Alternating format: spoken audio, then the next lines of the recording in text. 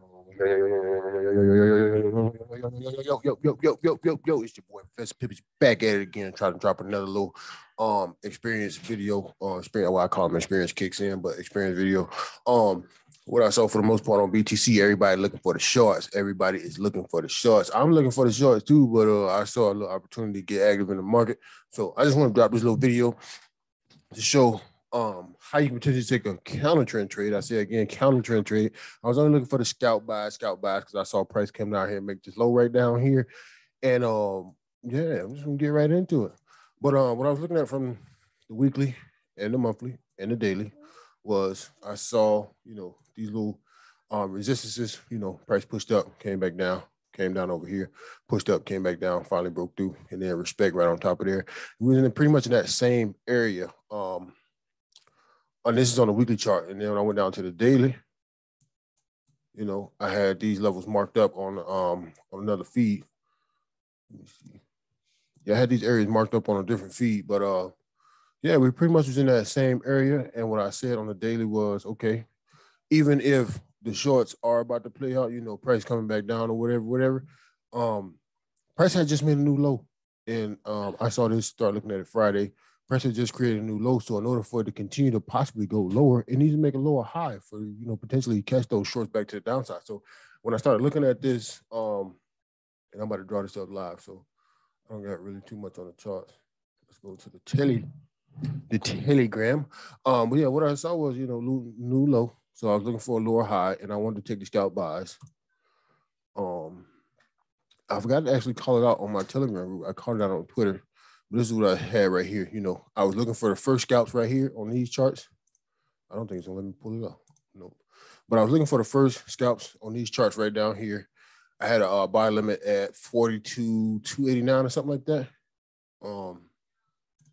Yeah, 42,289 or something like that. I don't know. I don't think I dropped. Yeah, here you go right here. I had a buy limit right there because what I saw was price came down.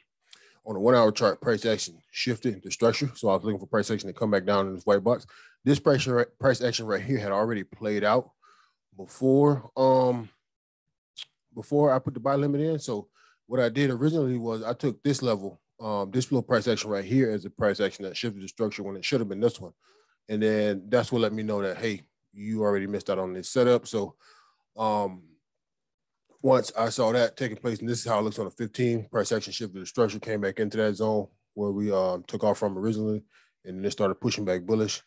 I was like, okay, well, if I already missed that trade, if price action closed above this little resistance that we got going right here, you can see it better on the hourly, which is right here, which is at 42. I said 850 in the thing, but I took it from 800, was basically from this area right here. Then potentially we catch buys back into the highs over here. This is a 4 hour resistance, and the gray box down here is the 4 hour support. The white boxes are the 1 hour entry zones, and then filled in white boxes a 15-minute entry. So just a little explanation on that. But looking at the charts, like I was saying, lower low, need a new lower high from the daily. On a 4 hour, this is pretty much how I was looking at it. Whatever that was back. These are old markups over there, but this is the area I had outlined from the Telegram. And basically, this was basically just the lower high that created the new lower low. And then the same thing over here, this is the new lower low. And then, like I said, I started watching price when it was like right over here. Or it was when I had an idea of, which way potentially to potentially could catch the market to push back up to make that new lower high. Now, seeing this candle stall out as it gets right here, it kind of makes me wonder, okay, is price going to drop from right there? It's kind of in the middle, so nah, I'm going to expect for it to come all the way back up there. Stops are in profit on this trade, so ain't no, risk-free at this point. But on the 4 hour, that's how I got those 4 hour levels. And then on the 1 hour, like I said, when I was looking at this, this had already played out, and I think this had played out too from the beginning. So I was looking for price action to come back down one more time. So I think the first time I had it marked up, I had this as my 1 hour level. Marked up something like this right here. Consolidation and just delete text off of it. So I had the 1 hour marked up like that, and I bumped down to the 15. And I outlined this box here or this area right here. I can't give you all the details as to why I do it that way. You know, you have to join the class, join the group. If you want to know all that good information, but I will show you how I set it up. Can't give you the whys, but I can show you the hows. So it was something like this. And then I had an entry right on the top of this, which was 42, I said like 289, 2 something. But then as I looked at it right here, I was like, oh shit, you know, why isn't this a good enough shift to structure? So then I bumped back out to the 1 hour. I was like, you know, technically, you know, if you got the high, the low, potential lower high area, this push down, close below this wick. So that was a new lower low. Then you got to pull back and then failure to create. And then we kind of shifted. It's not enough to say the trend is reversing more or less. It's just like the intraday time frame is still okay, price action.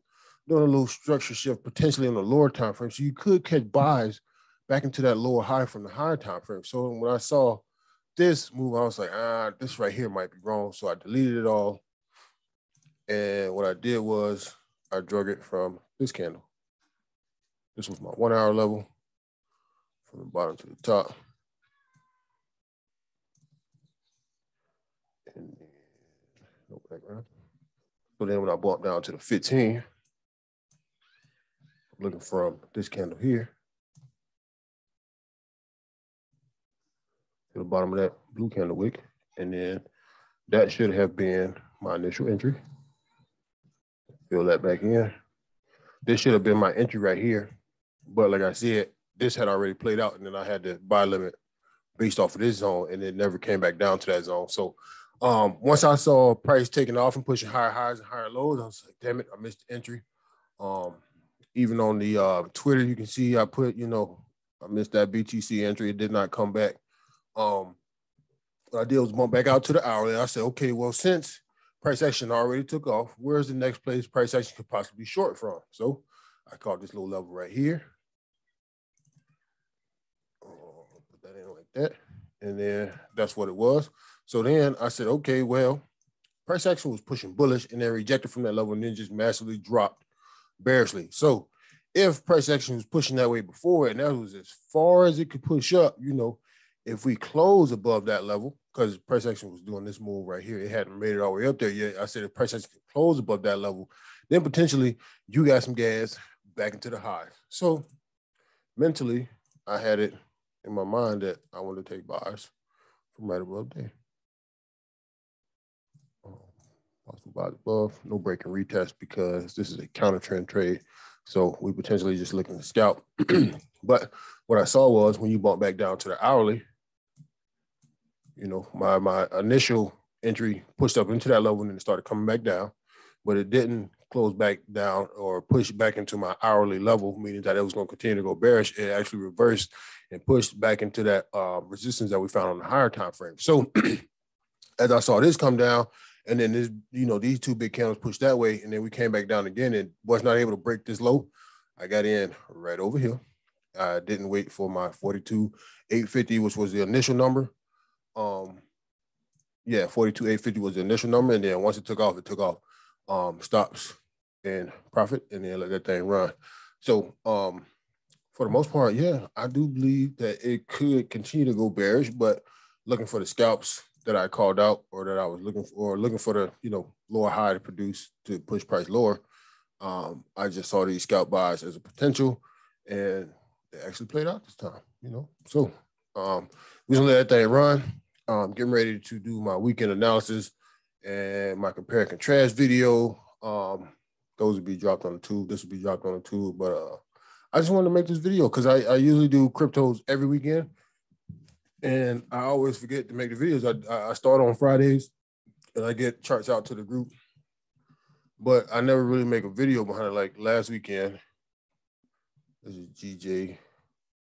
This is Bitcoin. You know, last weekend we had Bitcoin up, you know, or I had Bitcoin up and I never did make a video behind, you know, what I was looking for, how I was looking for, you know, last setups, or what I was looking for, how I was looking for it, and, you know, how did I get into my analysis. But yeah, every weekend, jump on them cryptos because I don't have time to look at them during the week because I trade the currencies. So, you know, to keep my skills and my talent sharp, I look at the cryptos to see if, you know, potentially the way that I mark up the currencies work out on the cryptos. And as you can see right here, bing, bang, kaboom, bing, bong. So far, let me see where we at. 380 whatever, however you count that in Bitcoin terms. You could say pips, but that's 49,000 pips, which is, I don't think that we move 49,000 pips. So I would call it smooth 49 pips that is pushed, and right now currently sitting at 38 pips. So yeah, it is what it is. Stocks and profits, free risk, no risk trade right now. So I'm gonna let that thing run. I'm gonna go ahead and mark up this weekend, and that's all I got for this one. Thank you for watching. Like and subscribe. Big booty holes ENT in the building. We out of that thing. Peace.